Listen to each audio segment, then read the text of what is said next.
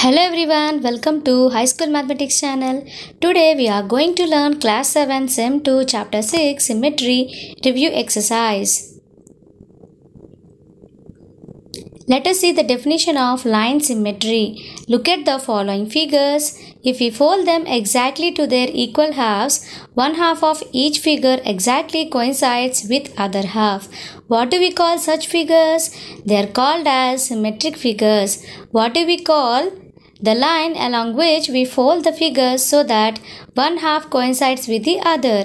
The line which cuts them exactly into two identicals is called as line of symmetry or axis of symmetry.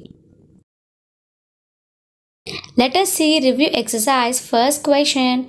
In the following figures, the mirror line, that is the line of symmetry, is given as a dotted line. Complete each figure performing reflection in the dotted line. Let us see the solution.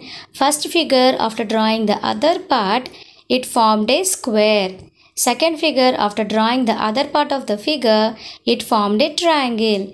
See the third figure, after drawing the other part, it formed a circle. See now fourth one, after drawing the other part of the figure, it formed a octagon.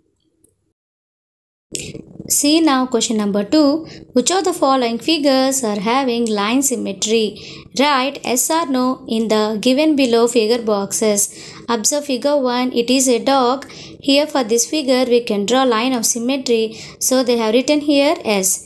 Observe figure 2. Tortoise. Here for this we can draw line of symmetry. So its answer is yes. Observe the figure 3. It is the side view of a peacock. We cannot draw a line of symmetry for this, so its answer is no. Observe figure 4. It is a leaf. Here for this we can draw a line of symmetry, so the answer is here yes. See now figure 5. It is a ladybug. For this figure we can draw line of symmetry, so its answer is yes. Observe figure 6. It is a stopwatch.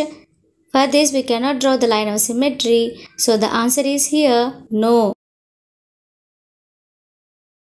See now question number 3. Draw the other half of the each symmetrical shape for the following pictures. Let us see the solution. Here we have drawn the other parts of the given figures so that first one is a star, second one is a bulb, third one is a butterfly, and the next one is a snowflake, and the next one is a football, and the next one is a star fixed in a hexagon, and the other two figures also we have drawn.